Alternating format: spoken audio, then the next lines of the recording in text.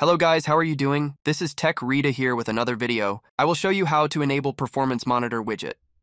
Let's get started. Right-click on Taskbar, then open Task Manager. Click on Option, then on Always on Top. Click on Performance, then double-click on CPU. Right-click on CPU, then click on Hide Graphs. Double-click on it to expand.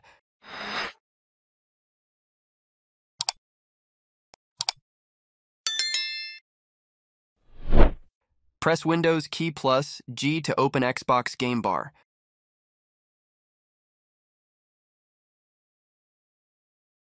Find Performance, then enable it.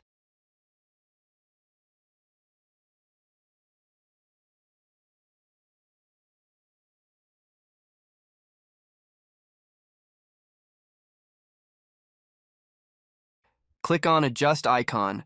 Click on Pin icon to pin Performance Monitor. Thanks for watching. Hope this helped.